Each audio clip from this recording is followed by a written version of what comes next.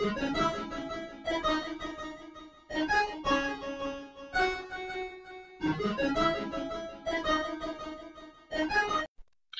everybody, and welcome back to the next Flappy Ears tutorial video.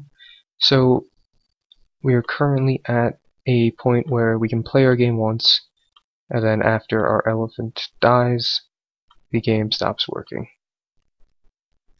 So, what we want to do is make it so that when he dies, the game restarts.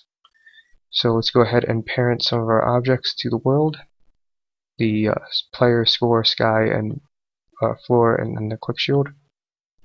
And then we're going to go ahead and make a prefab out of it, and then get rid of it from our scene.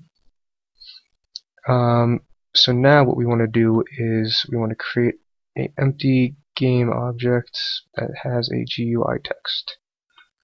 And this is going to be our title screen.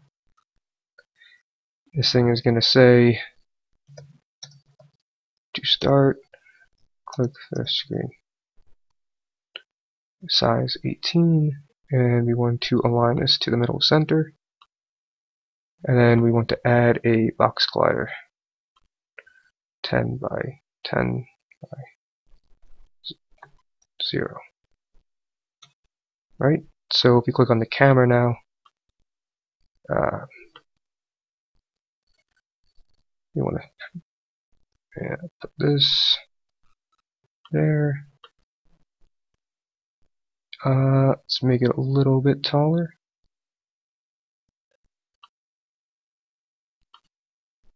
$11, so that now we can pick up events when you click on this title screen. And on the main camera, we want to create a script.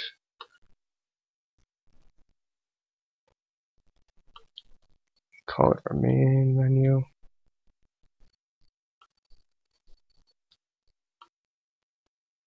Or not the camera.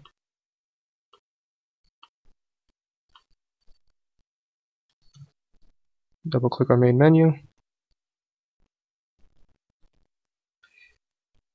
And this is going to have a reference to our prefab.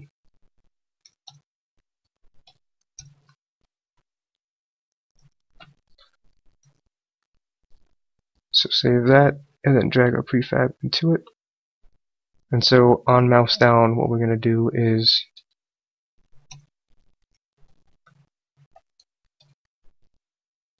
we're going to instantiate the prefab.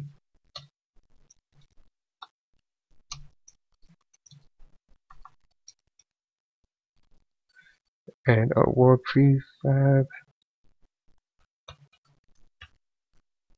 vector 3.0 quaternion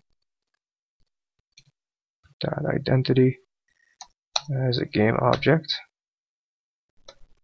And so if we do that,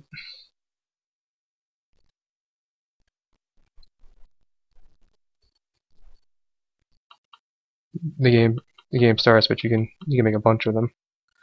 So we're going to have to turn off some stuff.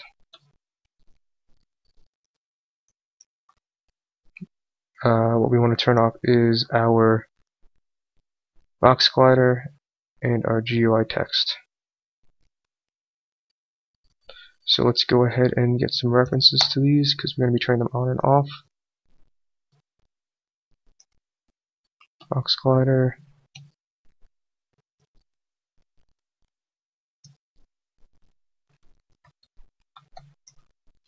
Save that. Drag the component to the space for it. So now we can say bc dot enabled is false, text dot enabled is false.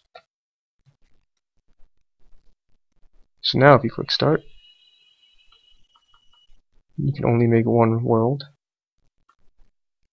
Okay, good so far.